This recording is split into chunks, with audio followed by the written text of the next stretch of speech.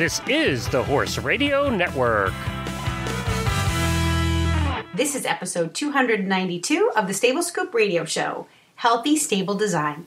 And 2014 World Champion Jim Anderson's Road to the Horse. Please support our sponsors as they make this show possible. And today's Stable Scoop is sponsored by Kentucky Performance Products. You can find them online at KPP USA and listeners like you.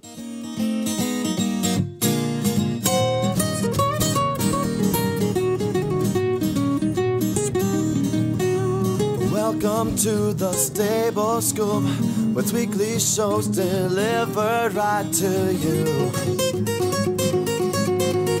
With Helena and Glenn the Geek, live from the stable, it's every week. They bring you the news through hail or high water, while using their tails as their own fly swatters. So sit on down and laugh till you poop, cause it's time again for Stable Scoop. Stable Scoop. The Stable Scoop. Stable Scoop. This is Helena B. And this is Coach Jen. And you're listening to the Stable Scoop Radio Show on the Horse Radio Network. Hello, Coach Jen. Hi-ho. You know, Jen and I don't get to host Stable Scoop together very often, but it's not like this is the only time we talk. We had like an hour and a half conversation yesterday about, I don't know, what, cantering and martingales. And I love it when you're stuck in the car. When you're in traffic, it's awesome. I wasn't stuck in the car. I was on my way home. I don't know where I was. I was in the car, but I wasn't stuck in the car. Sometimes, though, I get in the car just because I have a question for you. I'm like, it's 13 miles to the grocery store. I can go pick up some milk. There you go. And ask Jen why my horse is falling out behind at the canter. There you go. How are you?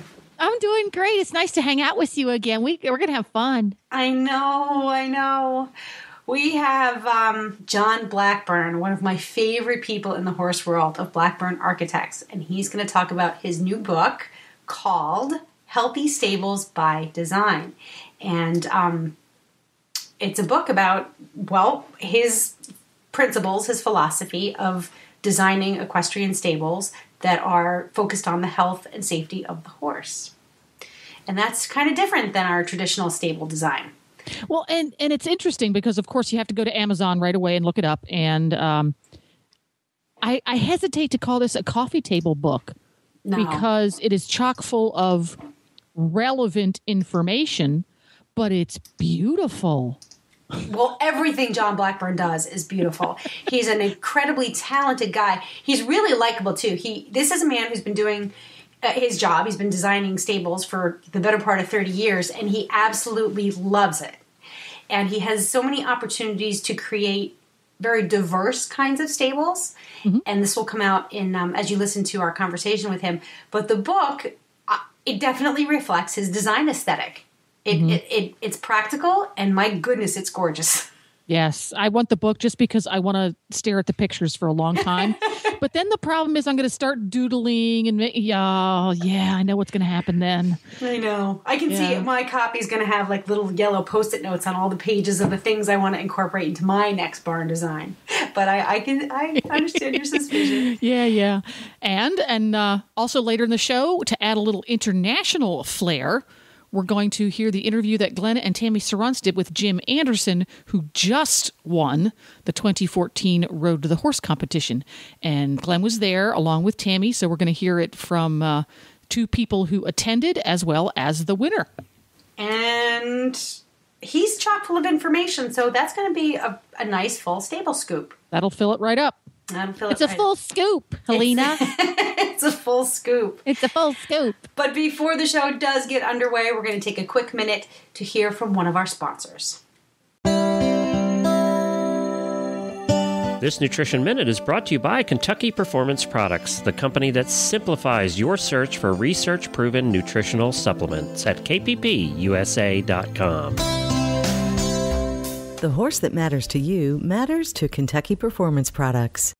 Feeding your horse starch-laden grains can lead to colic, laminitis, and metabolic disease. Today, nutritionists are recommending the use of high-quality fat to provide healthy calories. Fat is an extraordinary energy source. It's readily utilized by the horse and contains more than 2 times the calories of starchy grains. Replacing grain with a high-quality fat supplement reduces a horse's risk of developing health problems. Equijewel Stabilized Rice Bran is an excellent fat supplement. It contains a balanced calcium to phosphorus ratio and won't cause mineral imbalances when added to the diet. Its all-natural ingredients are high in healthy fat and fiber. And best of all, horses fueled by Equijewel stay calmer and more focused on the job at hand.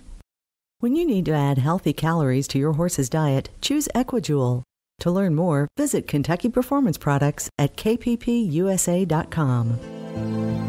This Nutritional Minute has been brought to you by Kentucky Performance Products. You can find all of their terrific products at kppusa.com.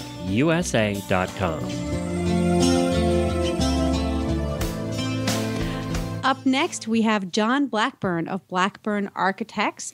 John's going to talk to us about his new book, Healthy Stables by Design, which is a common sense approach to the health and safety of horses, of course, when it comes to designing barns. John was on Stable Scoop quite a few years ago, 2009. He was it was episode 33. Wow.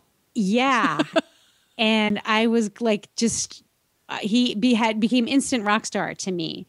And we talked about how his stable designs focus on the concept of aerodynamic ventilation, strategic natural light, solar heating and cooling. And when it finally came time for me to do my own barn, I actually incorporated several of the principles that we talked about in that interview into my own barn. And I'm so glad I did. This guy really knows his stuff. So I'm excited that he's back with some more new and exciting things. And a book. A gorgeous book. Let's go to it. Welcome back, John, to the Stable Scoop Radio Show. I'm here with Coach Jen today, and we're 2 barn geeks, and we're really happy to have you back to talk about your new book, Healthy Stables by Design, a common sense approach to the health and safety of horses.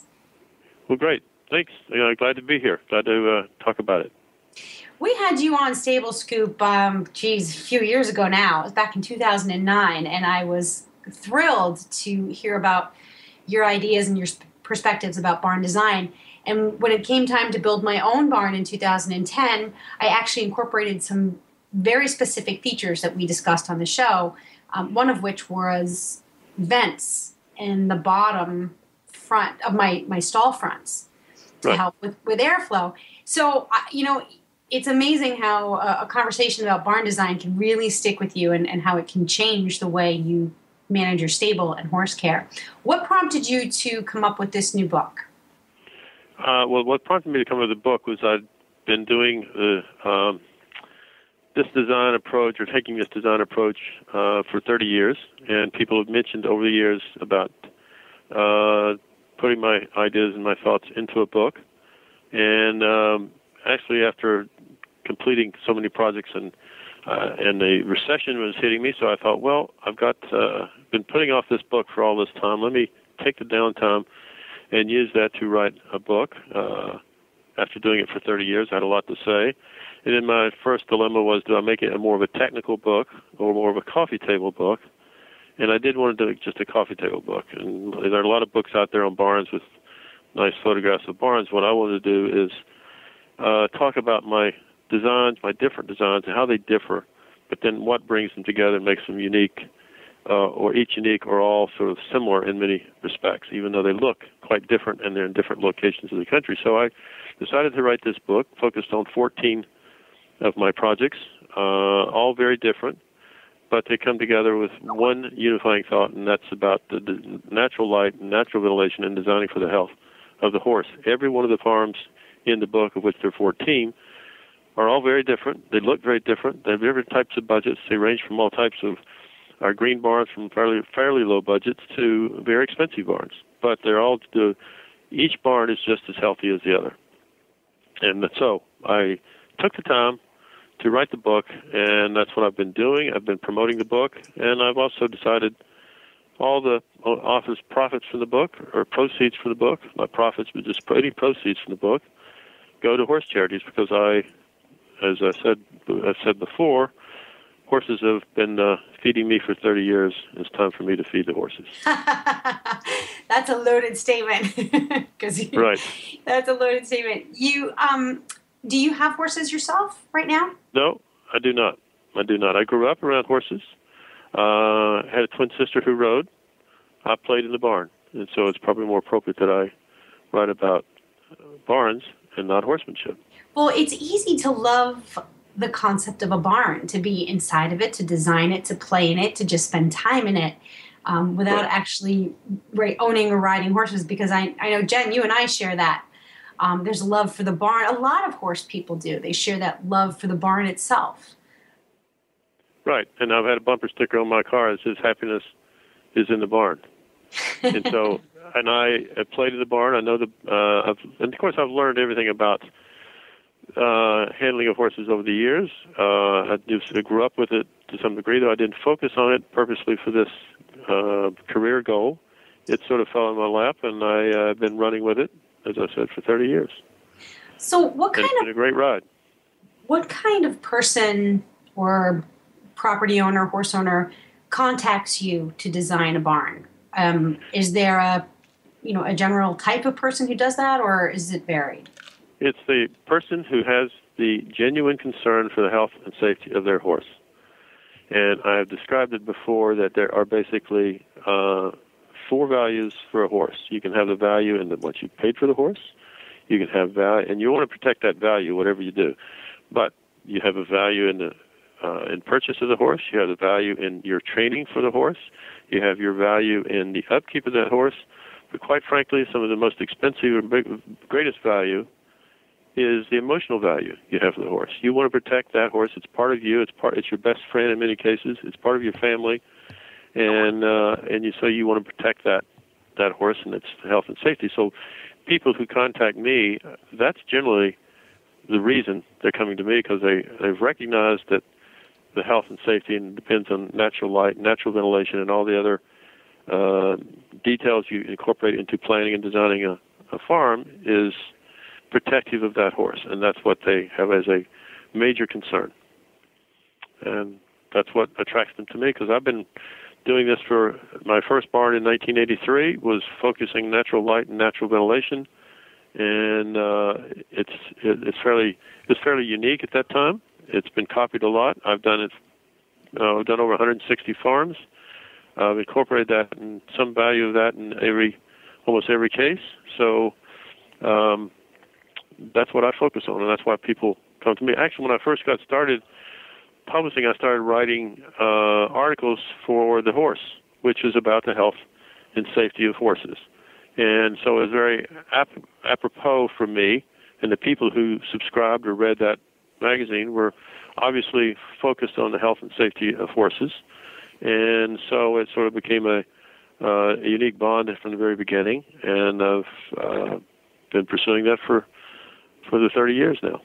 So, John, since you started designing barns in the 1980s, as far as things that make a barn healthy for the animals to live in versus designs that are there aesthetically, has what your customers desire changed? In other words, since the 80s compared to 2014, the aspects of the barn that really directly impact the horse's health, has that changed? Have you seen that morph at all since the 1980s? Not from my perspective in terms of the health and safety. The natural light, in other words, I describe it as this, is that a horse is meant to live in nature, and it controls its environment. Its defense mechanism is flight. So if it needs to change its environment, whether it's threatened, whether it's too much sun, too cold, whatever, it can then control its environment to protect its health.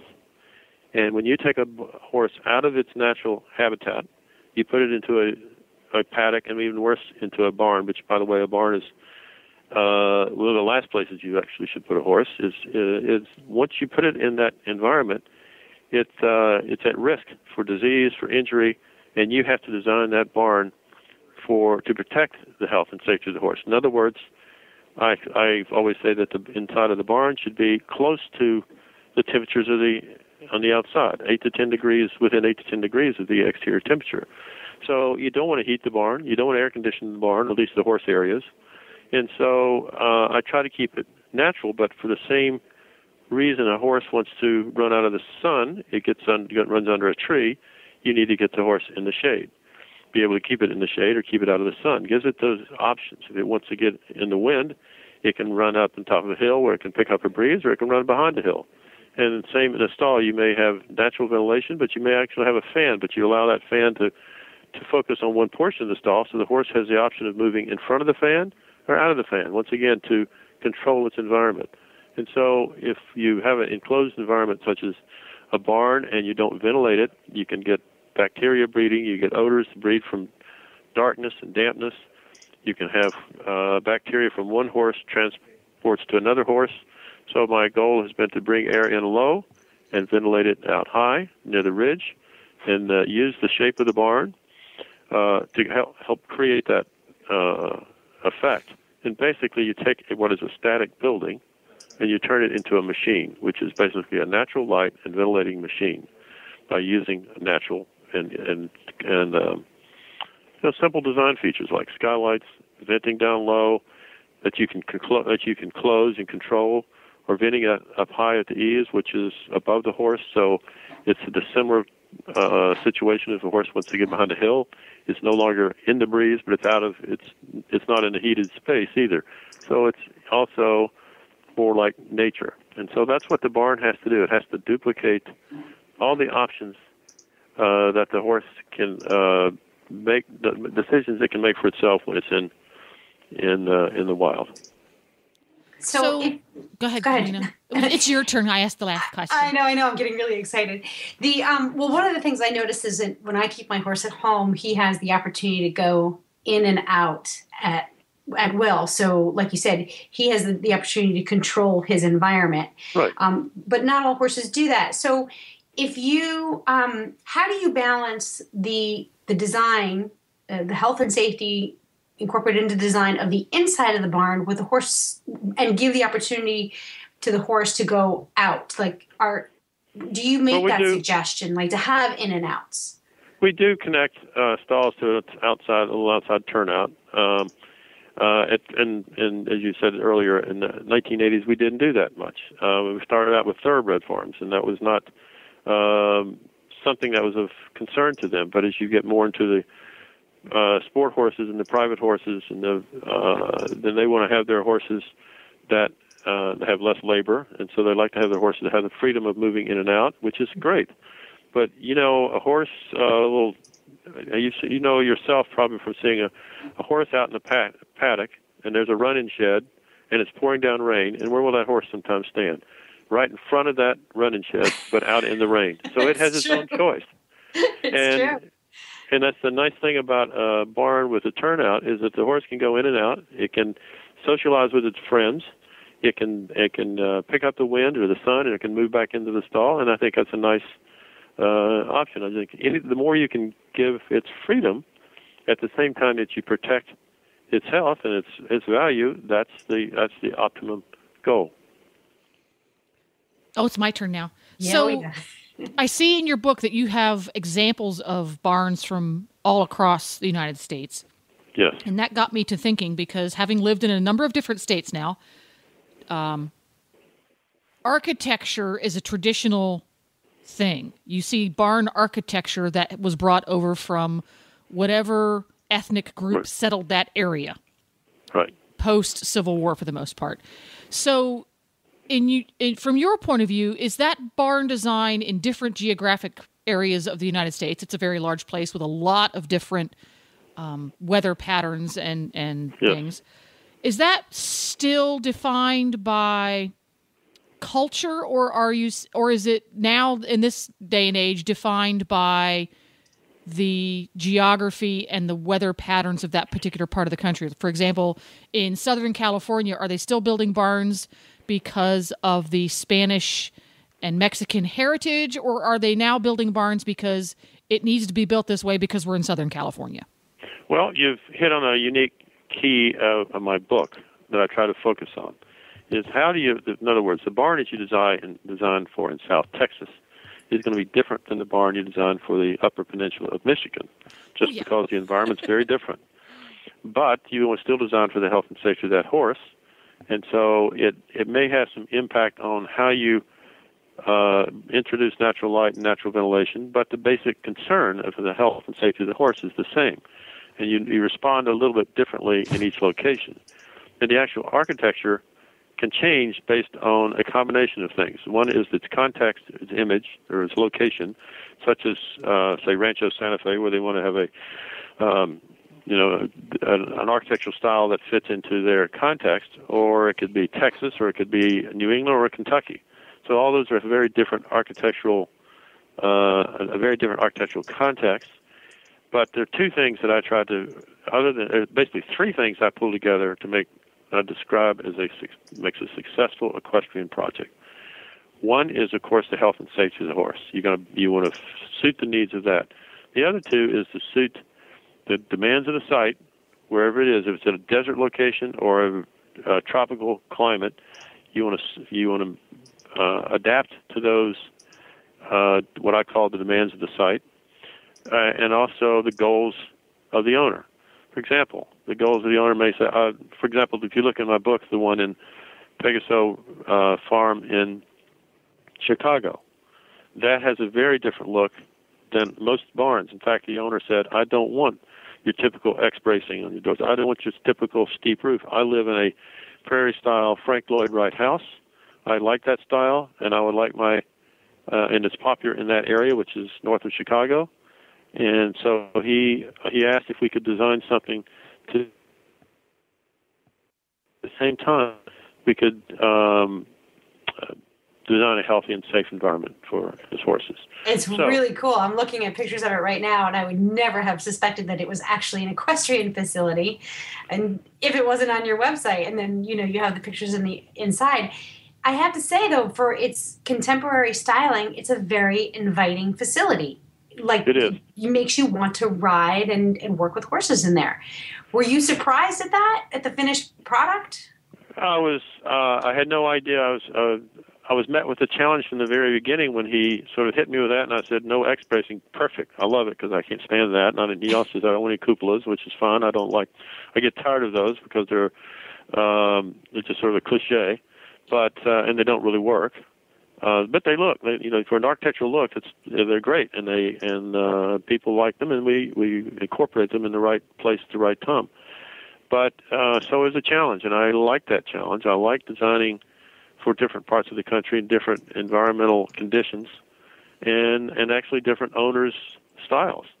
So I welcome that. It keeps it renews. My career focus all the time on every project when there's a different challenge with each one. Otherwise, someone asked me years ago, why don't there's plenty of horses in the Mid-Atlantic, why don't I just stay in the Mid-Atlantic where it's simple and do farms around here? And I said, well, if I'd done that for 30 years, I'd probably be crazy now. Yeah. And plus, I wouldn't have enjoyed it. And I really enjoy traveling, designing for different environments. When I first did my project, for example, I used to do this in the early part of my career. I would go to Texas, for example, and I would never design my first farm in Texas. First thing I did on the way from the airport to the farm is I stopped in a shopping center, went to a bookstore, and I bought as many books and magazines about that area as I could, just to learn about anything about barns, but certainly about the history and the context and what the look of the style. And so when I did design it, I had that in sort of in my background, and I collect books on barns, so I'm pretty well knowledgeable about barns all over the country now. But then when I go onto the site and I see the owner's property or their house and how they've lived and how they're styled, and that and it has a huge bearing on the design of the barn. So it's a process that you come together, and I've described it too. Many people get a prefab barn. Well, you get the same barn basically anywhere in the country, and it doesn't necessarily fit, and that's why a lot of people don't like the prefab barns, because they want to have a little more custom look. And similar is true when you get a design-build barn. Many times that's a contractor who really has a sort of a catalog of his own sort of styles, and that's what they design, whether it breaks any new ground or not. And all they want to do is sell you a product, not really providing you a service. And so what we do is provide the service of designing something to fit the needs of the horse, the needs of the client, and the needs of the site, and come up with a different look, a different facility every time because of those three different elements, but it's always protecting the health and safety of the horse. And we never sacrifice that. I've walked away from about 2 or 3 projects in my career for where the owner wanted to do something that was just not healthy for horses. And I just said, it's not for me, and so we mutually split. So what are the, let's say, the top 3? I know that you've, light and airflow, but what would you say are the top 3 functional design elements in a barn that are paramount to a horse's health? Well, I think introducing, say having Dutch doors or vents along the low wall so you can bring air in low on the outside and have control over that. And a Dutch door is a common element that works very well because you have opportunity of doing 2 things. You bring in light by opening the door. As the sun moves across the sky, that light basically somewhat purifies the bedding of the stall, which reduces dampness, reduces darkness, and reduces odor. So you have a detail there. You're looking at the ventilation, and it's also ventilating vertically. So any of that odor and stuff is going vertically. So you use that element to control the ventilation. The ridge skylight is something I like because it's just like the Dutch door. It gives you an architectural element that gives rhythm to the length of a long barn. It looks great, gives it some scale. At the same time, the skylight on the roof creates the chimney effect, which is what adds to our ventilation effect, and that it also gives you natural light, which reduces the need for lights during the day. And if you look at my barns, very few, unless we do have a loft, and we do on occasion have lofts because the client requests it. But if you look at most of them, the lights aren't on during the day because they've got all natural light. It's better for the horse, just like if they were living outside. It reduces odor. It makes it a safer and lower cost operating facility. So those are 2 elements. And I guess the third is it comes down to more. One is could be in how you lay out the farm itself, which is also an important element because I'd say designing the barn is only half of it. Siting the barn and laying out the farm can be just as important as designing the barn. And how you design that for health and safety, the operation, whether it's risk of injury to the horse or just keeping the cost down, how you lay that out is critical, and it can have a huge impact on the operation of the farm. And I've described it before. Once I was at a farm to meet a farm manager in Lexington. And this is a farm we actually did, but this is before we designed it. I went to meet the farm manager, and I saw the groom pointing to him out in the far distance of the fields and said, he's out there, he's on his way back to the barn. He was leading 2 horses back to the barn. And I waited probably, at least 15 minutes, maybe 10 minutes anyway, for him to get back to the barn. He said, great, nice to meet you. And he handed the 2 horses to the groom, turned around and said, I'll be back in about 20 minutes. He went out and get 2 more horses from a small paddock in the distance to bring him back. And I thought, right there is at least 30 minutes wasted in the manager's time leading horses to and from distant paddocks. So just how you lay out the farm, where the paddocks are, what roads they have to cross or don't have to cross, can have a huge impact on the man hours, the time, and the maintenance of the farm. So there's a lot of factors that go into it. I like them all. I like them all. It's just there wouldn't be enough hours in a lifetime to have this much fun designing barns. And it's funny because Jen and I were sort of connecting behind the scenes here. That we had to wrap. It was time to go, but I'm like, all right, just one more question. And then I'm thinking to myself, wait, no, I have another question. No, wait, I have like 2 more questions. Well, I could talk all day. In fact, I could write a book about it. In fact, I've done that. I do. I'm going to ask you one more question, but we kind of have to keep it brief. So, one of the things I noticed on your website was that you do conversion. So you convert existing barns into residences. Yes. I would imagine that is a boatload of fun. It is.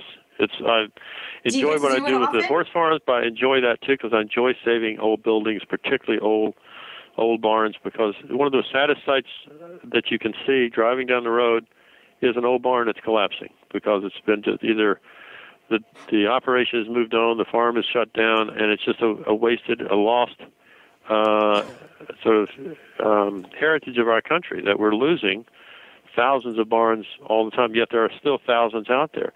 My concern is to protect them, to reuse them in a way, and reuse them in a way that's sympathetic of their original design, their original intent. And if you look at the barns that we've done, we've tried to do that. I've got several we're working on right now. And party barns, different event centers, places to have weddings, places to have parties, places for families to get together, because some of the farms we do are compounds where they have several family members living on the farm, but rather than have them all gather at one house, they gather in the party barn. And then they have meetings and business events and retreats and things like that. And they've been incredibly popular. And so we're, as I said, we're doing several right now. I think I might have a conversion in my future. You travel to Rhode Island, right? You go to Connecticut. Rhode Island's not far. I was just up there yesterday. Now, wait a minute, Helena. What? I don't know that you can make your house into a barn. It's a very small house. No. I want to go and find a new barn. I mean, a new old barn, and make that the house, and then build a party barn for my horses. There you go. That's the other point I want to make in designing the barns is a lot of people will design a barn for, and you can, for the ease and operation, the health and safety of the horse. But the other aspect that meets the program needs of the owner that they may not recognize is that you will spend a lot of time in that barn. You'll spend a lot of time with your horse, but very little time actually riding the horse, comparatively.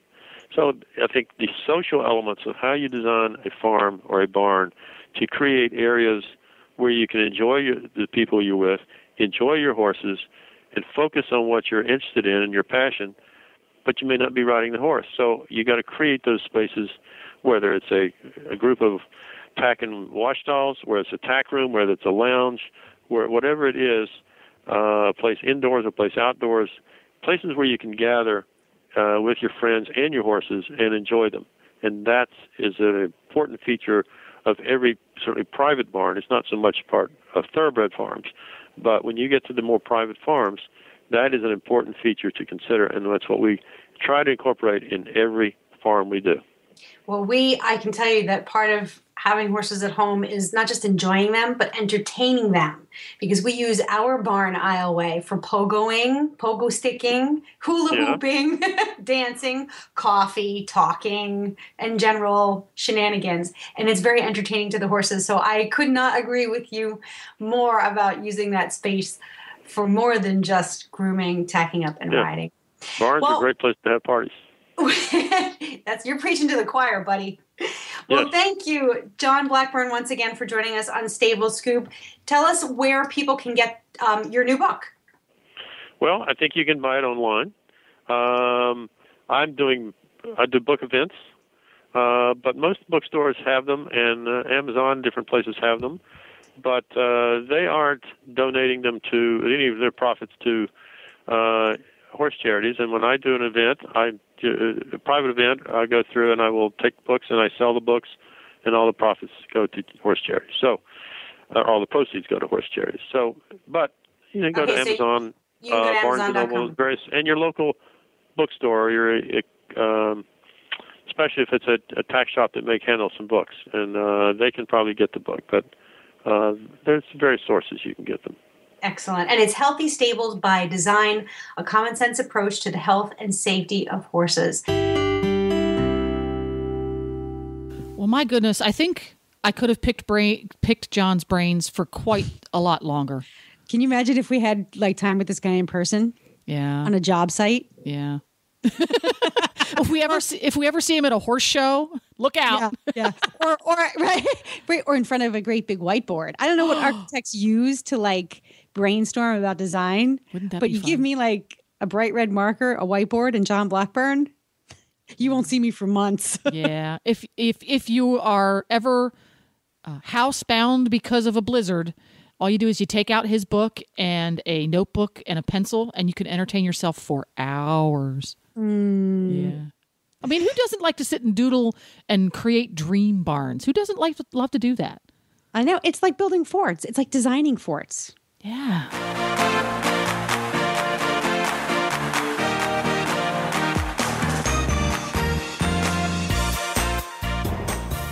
Sparkle and Boom is a new media marketing company. Our mission is to help small businesses add some sparkle to their marketing in order to get some boom in their bottom line. Our creativity, combined with an extensive background in the equestrian industry, makes us perfectly suited to help your business capture the potential of social media and the ever-changing World Wide Web. Visit us online at www.sparkleandboom.com.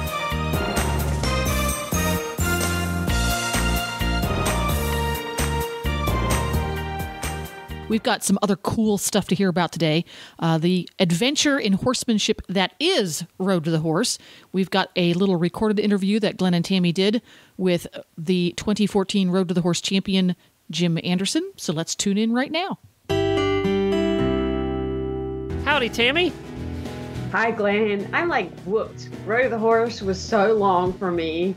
I'm so tired, but it turned out wonderful as always.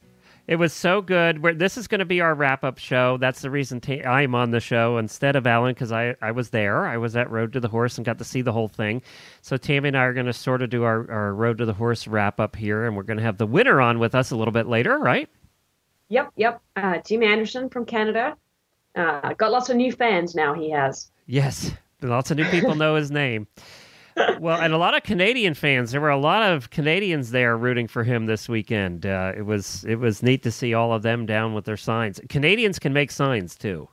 Yes, they can, and I think they were already there with Jim with Jonathan Fields supporting him. So the Canadians, they kind of lucked out. They had two on the home team there with Jonathan Fields and Jim Anderson. Well, let's explain what happened from the beginning of the weekend. What basically happened is we had 6 wild cards that came in. Ultimately, there were 6 that came in. They had the horses from last year at Road to the Horse. They had picked out of the Remuda and took their horses home. And they were able to train them up for a year and then bring them back and do a bit of a competition, which was a lot of fun on Thursday. And the winner of that then went on to compete with the others in the main competition. What did you think of the wild card competition? I loved it. It's kind of like a Remuda makeover, wasn't it? Yeah, exactly. Who can do the most a in 4/6 quarter horse makeover. That's kind of what it was. I loved it. I really loved the freestyle, and I really loved how each competitor's horse kind of adapted a little bit of their personality. You know, you had Mary Kitzmiller, who was very, I don't want to say English orientated, but had a lot of freestyle to do, which was a lot of lead changes and a lot of lateral movements. And then you had Adam Tarpley, who was a ranch hand and was kind of more focused on cow work and making that horse a great ranch horse. And so all these horses kind of went off in almost different directions, and they all came back together, and they were all amazing. Every single one of them, I thought, had done a phenomenal job. They really had, and they really only had a year, and the obstacle course that they had to do was difficult. I mean, a lot of the people right now, this is what I heard the most in the stands this weekend was, my horse couldn't do that. And, they probably had that horse for 10 years, So there were a lot of people sitting around going, my horse couldn't do that, Yep, and these horses were doing it either after a year, and then in the main competition, they were doing it after 5 hours of training. So I know that was the biggest part, I think, in what I was listening to in the audience is people saying that. So the couldn't do that. wild cards, they all look great. I got to make some friends this weekend. Adam, who you just mentioned, I got to meet him and his wife Shorty, and spent the weekend. Actually, sat on the airplane with his mother-in-law on the way home to Florida. Oh, really? She was on the airplane on the way home, sat right beside her. We had a great time talking about the weekend. It was the shortest flight to Florida I've ever had. And they were such lovely people. And it's just, the people who are, for the most part, like Adam and all the wild cards and things, they're just people out there that actually do use their horses for a living. You know, a lot of them work on ranches, and you know, a lot of them compete, and they live that life, that ranch life, and that's what's so cool about chatting with them and talking to them, and you know, they're just real wholesome, good people.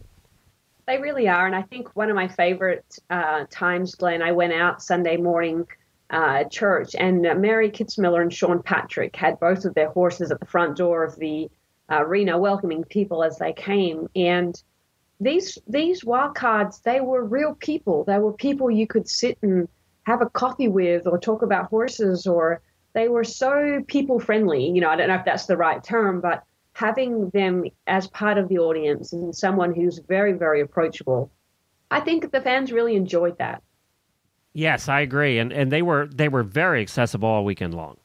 They really were. They were very accessible. So it was that my impressions were this. I was, and it's much the same thing as you said from last year. Now, I'm a horse husband. You know, I drive horses. I'm not what I would consider a horseman in any way, shape, or form. My wife is. But I found it absolutely fascinating. And I wasn't sure, you know, going into it, I heard what you had said about your first experience last year and how passionate you were about it. And so I went in with a really open mind, and I watched the whole entire thing. I watched the wild cards. I watched every session of the training that they did with these horses, and I was absolutely fascinated. I didn't think that sitting there watching 5 hours of training would be exciting. You know, because they're basically four guys in round pens with horses. And, you know, I was totally enamored by the whole thing just because you could see the personalities coming out so quickly of the clinicians and the horses, for that matter. Yeah, both. Yeah, both. But it was amazing to watch the progress. The horse, I thought on day one, I thought actually Antoine had probably one of the best, quietest horses. And by day two, he wasn't so quiet anymore. And it turned out to not be one of the best horses to work with. So, you know, it was really interesting to watch that change over that period of time in these horses. It really was. And after the event each day, I was very fortunate to go and attend a press conference where we would talk to the competitors and the wildcards. And I was there with some magazines, and they asked the question to these wildcards of tell us about the relationship with your horse. And I remember in a magazine asking that of Sean Patrick, and he looked up and he said, he's my best friend. And it wasn't a horse training contest. It was an exhibition of relationships to me. It was these wildcards, they love these horses, and that is so obvious with our winner, Jim Anderson. But all the wildcards have these amazing relationships with these horses. And that's what I think made it so special. When you watch Jim Anderson out there working his wildcard horse, Maverick, you could see the love that he has for that horse. And I think that's what made it so passionate. I agree. And not to mention, Tootie puts on a good show. Oh yeah, we have it's always a good show. We have to talk really quickly about the fire in the arena. I have never seen that done before, and you can find video of it, I'm sure. It's not even on your Road to the Horse page, but they basically poured kerosene, must have been kerosene, down on the arena floor onto the sand and made the Road to the Horse RTTH symbol out of fire with a darkened arena, just lit it on fire. And then they had these guys going around with fire whips. And then I had another new friend of mine down in the arena there, Ellie O'Brien, doing the fire sparkler thing. It was just an incredible thing to watch. Although I think they learned a valuable lesson. You have to drag the arena after, because none of the horses want to cross the black lines that are left in the arena after the fire. I think there was a valuable lesson learned there. No, that was pretty cool. And I think the opening ceremony where Dan James had made a grand piano platform and jumped his horse on top of the piano. With somebody playing the piano, you know? Yes. That was pretty cool. You know, I loved that, and there's lots of photos of that on Double Dan Horsemanship Facebook. But everything was exciting, and I think, though, this is a different kind of audience, Glenn. These aren't, someone told me, they quoted, and they said, these aren't drink the Kool-Aid people. And they're not. These people They love the horse. The fans love the horse. And I think that's why they appreciate the relationship so much. It is just a phenomenal group of people. Well, and they understand it because they were noticing the little tiny nuances. When a horse's light bulb would go on, they got it, where somebody that didn't know anything about horses or had never dealt with horses before, I'm sure somebody that has never dealt with horses before sits there and goes, don't horses just do this?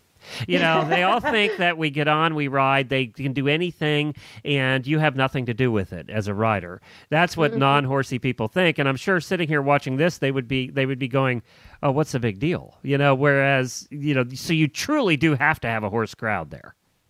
Yes, yes, you do. You do. And you could hear all the audience. They were the most helpful audience, weren't they, Glenn? Oh, geez. If somebody was doing something wrong in the obstacle course, they were telling them about it. Yes. All 8,000 of them.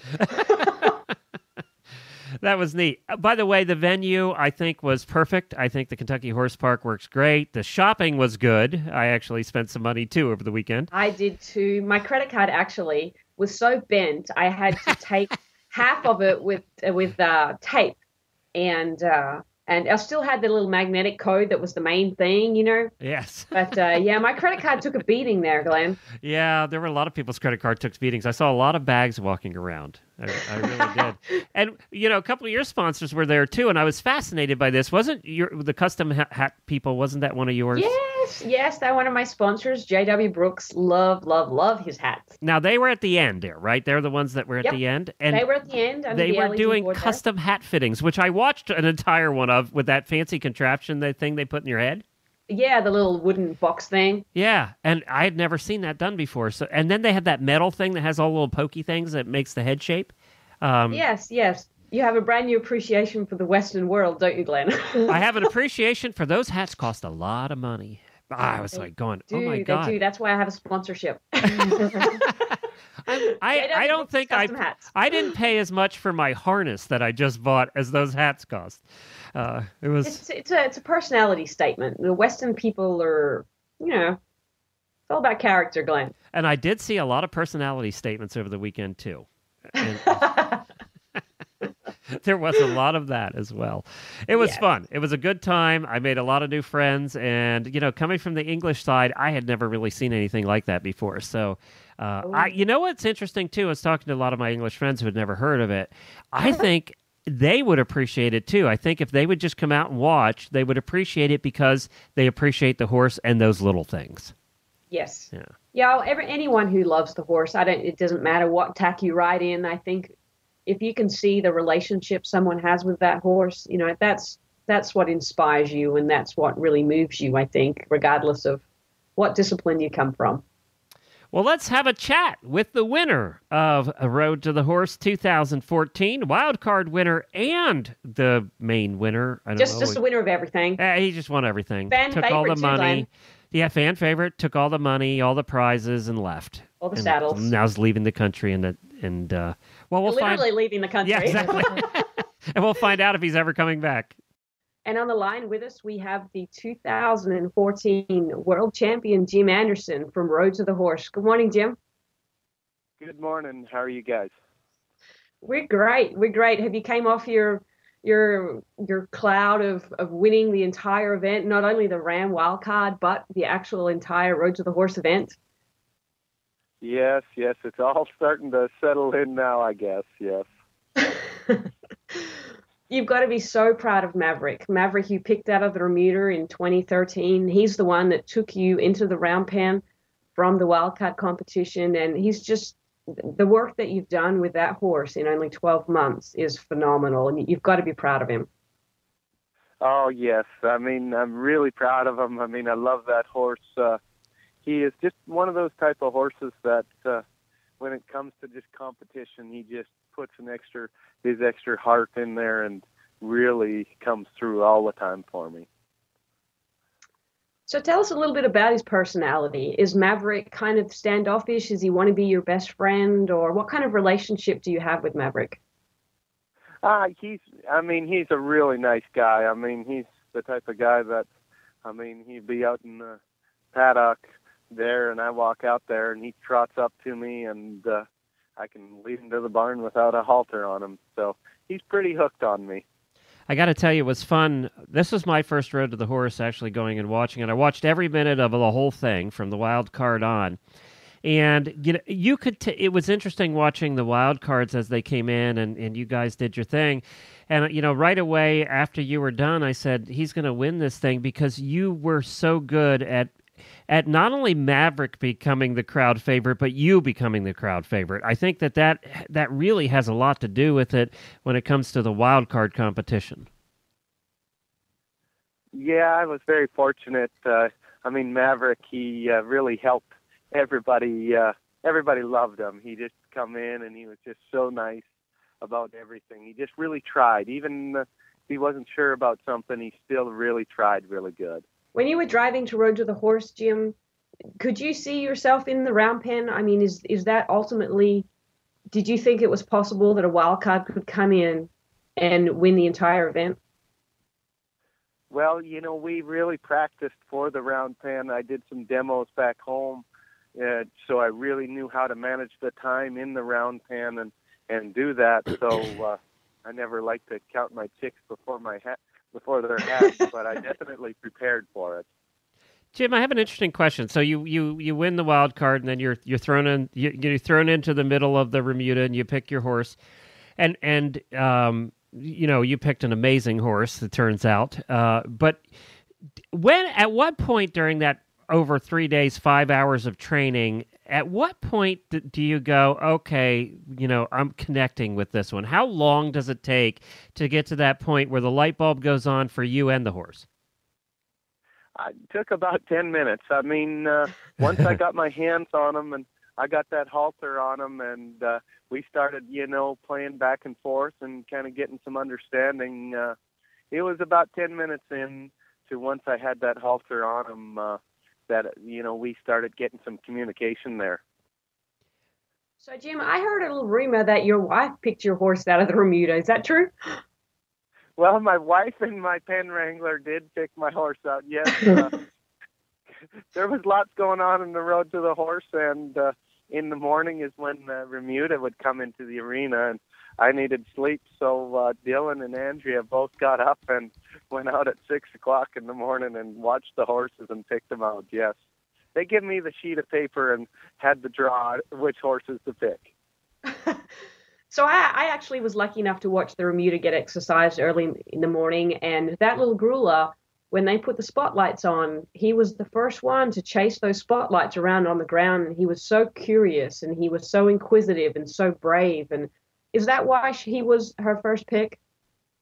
Well, he was, Dylan and Andrea, both really know how to read a horse, and he was very much a leader, and he was very, very much confident in himself and dominant. So he was going to take the obstacles well, just because he could take that spotlight and different stuff. But in that, you always have the dominance there, and he tried to be a little dominance over me, which I knew that, but we also knew I could get riding him quick. So that was a big thing, is to be able to get on him quick. And didn't you pick a horse, if I remember right, that the others wanted too? You just got lucky enough to pick him first? You bet. I think everybody likes the Grulla. Yeah. So I just had a good draw, you bet. Yeah. That helps. Yes, it does, yes. It never hurts. Antoine is the one that ended up with a tough horse. Watching the whole weekend, that horse was tough with him the whole weekend. Yep. That horse is actually headed back to Switzerland, Glenn. Really? You ended up buying it? Mm-hmm. Yep. Oh, wow. He ended up buying that horse. He had a phenomenal obstacle course and went ahead and bought that horse and is going to ship him to Switzerland. He became he became a crowd favorite when he got that horse that he had trouble with all weekend to actually even do the obstacle course, let alone do it well. That takes some horsemanship. He did amazing in the obstacle course. Yeah. Yeah. He really did. So, Jim, you have purchased Smokey, your Grulla horse, and he's with you right now? He is, yes, and he's riding really nice.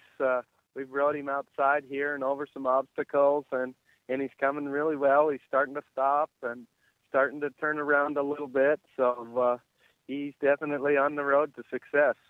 And have you ridden him in your brand new saddle, or is that thing being mounted somewhere in a glass case? I think we're just going to leave the saddle in the house is what we're going to do. You worked hard for that for a whole year. Yes, that's right. So what's your plans with Smokey? Are you going to do some reining with him, more of an obstacle kind of horse? I really want to do really similar to what I did with Maverick. I would like to do some reining with him, some obstacle course. I'd like to do some liberty with him. Just get him to be really an all-round really nice horse. Jim, you were on a different radio show yesterday or the day before, and somebody popped in. Tell us about that you were not expecting. Yes, it was a very nice somebody popping in. I got invited back by Tootie, which I mean is just amazing, and I was just thrilled and honored to be invited back next year. So that really made my day. You mean you don't have to do a wild card to qualify next year? No, not next year. I guess not. Yes. It's going to seem you'll have so a lot more weight on your shoulders next year. Yeah, it's going to seem so easy for you. You're going to show up. You don't have to do anything on Thursday. You can just hang around, drink Watch the beer. Bermuda. Yeah, that's right. Yes, I'll be able to watch the Bermuda this year. Yes. Well, congratulations. It was a pleasure watching you all weekend. It was a pleasure watching everybody. I mean, everybody had their own challenges and their own things that happened. You had some good competition this year. And it certainly came down to the wire. And you unlike other years, like when Guy was in last year, he wasn't really leading and up to the final obstacle course. You were steady all weekend. I think that really meant a lot to the judges. Yeah, I mean, the competition was great. I mean, all of the clinicians were just really good hands out there. So it was really nice to compete with them. And, I just kind of stayed with my program and kind of with my goals each day. And, it turned out really well. I was really happy. I do have a question, Tammy. One more to follow up on that one. There was some alluding over the weekend, and I know you guys hang out together and you all know each other. And if you don't know each other personally, you know of reputations. Do you actually discuss what happened that day? When you're at the day one, do you talk about your horses and things with each other, or do you pretty much keep that quiet? Oh, the group was a really good group. I mean, Dan Steers and Antoine and Jonathan, they're all really nice guys. So, we kept it light, but definitely, we always asked what they thought of the day and how they felt with their horses, and they asked the same. And so it was really nice that the camaraderie was really good between all of us. Yeah, it was good. So I've just got to ask, Jim, when you were going through the obstacle course, was there one obstacle that you were dreading? You were just like, oh man, I hope I get through this. Not really, I guess. I'm just a type of person, just one thing at a time. So, I thought we would be able to go through everything. I wasn't too worried. I guess it was the drag that really caused the most problems that day. I laughed when Antoine called it a big tick. Yes. Yeah, that probably was, and it showed to be probably the most challenging one was the drag with that stuff on it, yes. Absolutely. Well, we'll look forward to seeing you in 2015, Jim, and there's a $100,000 purse next year. That's got to be exciting. Oh, yes, I'm thrilled. I was thrilled and honored to be in the competition this year, and I'm even more honored to be invited back next year, so I'm really happy. They were 1 year too late on that $100,000, though. That would make paying the gas bill a little easier. But this is going to... And then next year, I'm really excited, too. I mean, this is the first competition I know of that's going to include 3 members of the audience, and they have a chance to win $10,000, too. I mean, that is a cool idea. That is really neat. That's an awesome idea, yep. Yep, so you're going to have a helper next year, whether you want it or not. So... Yes, well, I'll have 2 pen wranglers. Yeah, that's right. You just better hope it's not me, because that'd be bad. Thanks, Jim. Good. Have a great trip home. Great to chat with you, Thank Jim. you for Congratulations. putting me on the show.